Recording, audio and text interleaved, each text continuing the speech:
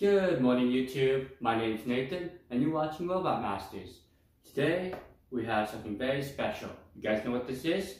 Yes, you guys all know what this is. This is the Braava M6 iRobot's mopping robot.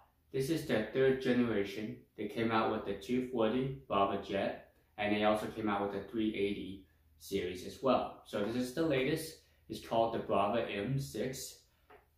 Basically iRobot calls it the M series.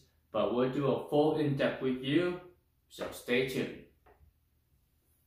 So let's go ahead and get these guys out of the way. This is all the consumable products for the Braava M6. So first we have the wet mopping pads. They come in a box of 7 for $7.99. And there's also a dry mopping pad solution as well if you want to just pick up dust. This is iRobot's solution. I highly recommend using iRobot's solution because if you use an incompatible solution, it could cause damage to your robot. So we'll get these guys out of here.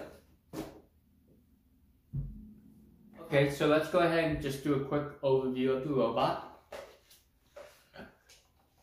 So iRobot's been doing their signature design with both the S9 and with the M6. It's a circular kind of design. I really like that. It kind of gives it a classy look. The plastics are okay. Nothing too fancy with this robot. It feels like it's decent plastic. It will hold up for a long time. You got your standard Roomba affair, which is the big clean button right there. You also have the home button and you got your spot clean. One thing to note is that these buttons are actual physical buttons, unlike on the Roomba S9 where they were capacitive but touch buttons. So these actually click down. Okay, and then you got your signature little lighthouse right here. This is what all Roombas have. This helps it navigate back to its charger. So let's go ahead and open up the lid. This is similar to what the S9 has, and it has a top loading water bin. So it's real easy to get this guy going. All you have to do is put in about 6 capfuls of solution and either put in cold or warm water.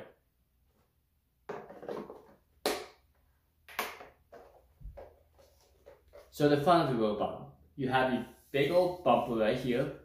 It's nice, rubbery. Also you have your spray nozzle, and there's 2 sensors to detect objects right in front, your infrared sensors.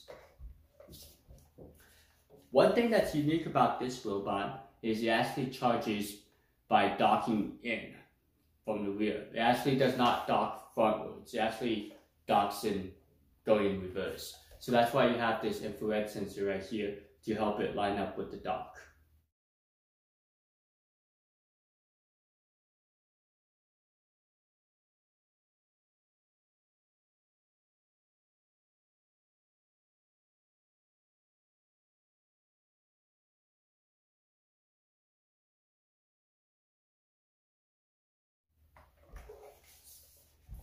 So here's the underneath of the robot.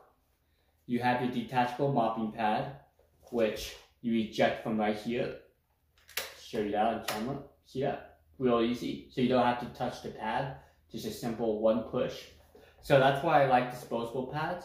You don't have to worry about cleaning them. You just push the button, they go in the trash, and you're done. And these pads are held on by some Velcro right here. There's one on each side. This is the sensor that tells what type of mopping pad you have. And it actually reads these little symbols right here.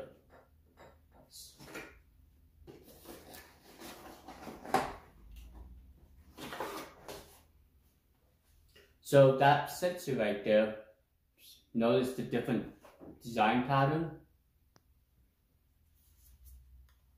You see that difference there? That sensor will read that shape and it will know if it's a wet mopping pad or a dry mopping pad. So if you haven't seen my other videos, I did one where I actually took out the battery panel. It's just held on by 2 screws. I like that these robots can replace the batteries because after 3 to 5 years, the robot will need a new battery, and it's real easy just to replace. One thing to note is I always recommend going with the manufacturer's battery, because if you get a third-party battery and it explodes, it leaks in the product, unfortunately it's not covered by the warranty. And then right here, these are your charging contacts. And here are your wheels. They are self-adjustable, so it helps it kind of navigate uneven terrain. Keep in mind that this robot cannot transition over small thresholds or carpets. Let's go ahead and have a quick look at the wheel design. They actually added a double wheels right here. There's 1 and 2, and they're made out of a kind of a sticky rubbery material. So this is the navigation camera. It's similar to the Roomba S9. It's a 3.0 navigation camera. I never owned a mopping robot. I had a Roborock S5, which had a detachable mopping module. Basically, you would fill water in the module and it would drag the pad along. The only downside to this is the cleaning algorithm was the same as a vacuum algorithm. So basically, it wasn't able to do a back and forth motion. It just kind of dragged it along and kept going. It really didn't do a thorough cleaning job. It was just designed to pick up dust. It wasn't really a true mopping design. The Braava M6 has its own dedicated algorithms to mop. It uses a back and forth motion, and it will cover the same area multiple times. It also applies a little downward pressure to help get into the stubborn grimes. Here's a look at some of my mopping tests I've done with the Braava M6. Here's where the M6 really shines. It's able to get the month-old grime on my glass table no problem. The reason it's able to do this is because it goes back and forth multiple times over the same area, and it also applies a little downward pressure, kind of like how you traditionally mop. It does an excellent job with this grime. One thing to note is the Braava M6 doesn't do so well with a lot of liquids. The mopping pads easily get overwhelmed and start spreading the liquids out.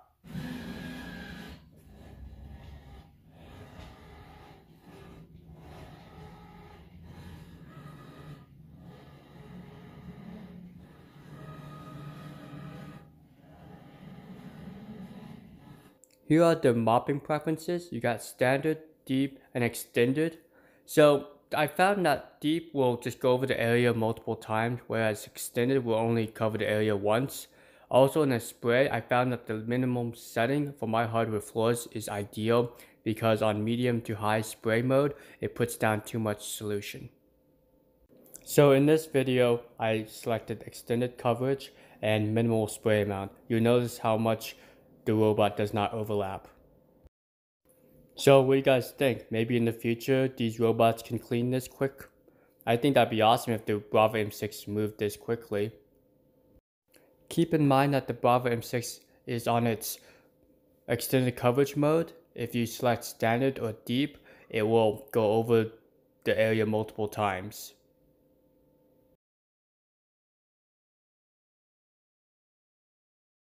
So the Braava M6 also has dry mopping pads. You notice that the cleaning pattern is slightly different. It does more of a longer back to forth motion, and it doesn't cover the areas as nearly as much. This mode is great for just picking up light dust. It will finish its cleaning cycle with a quick perimeter sweep. Let's go ahead and talk about the cons of the Braava M6, and then I'll go ahead and talk about the pros. My biggest con is it does still manage to get on the carpet. The way I have it laid out is I have a hardwood floor and then it transitions into carpet. Sometimes the Braava M6 will avoid the carpet, sometimes it will still manage to get itself onto the carpet and beach itself.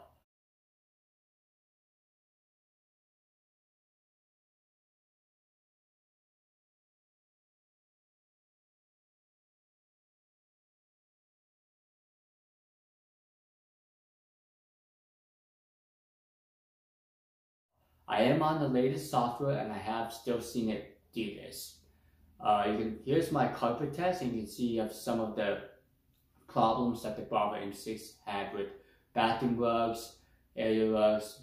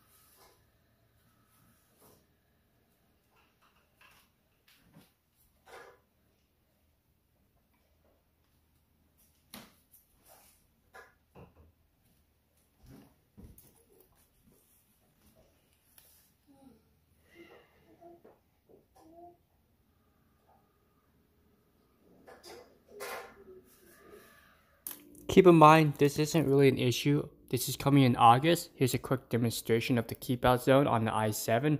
It's going to be the same for the M6 and S9 as well. Very easy to use, works really well. Check out my video on the keep out zone if you want to learn more.